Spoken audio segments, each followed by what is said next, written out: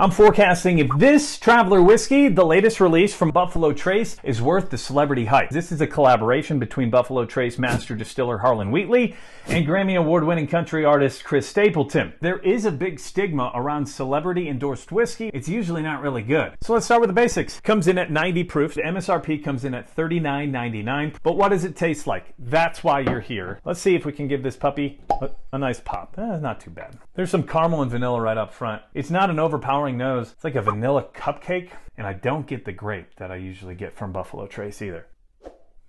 First off, very simple. To me, it's pretty grainy. Some caramel there too. A little bit of vanilla. There's an apple-ish. Not bad. $40. That's about the most I'd probably pay for this. If I had to choose between the two of them, I'm gonna take the Buffalo Trace Bourbon all day, every day over the Traveler whiskey. So once again, we're getting another celebrity endorsed whiskey that isn't really good.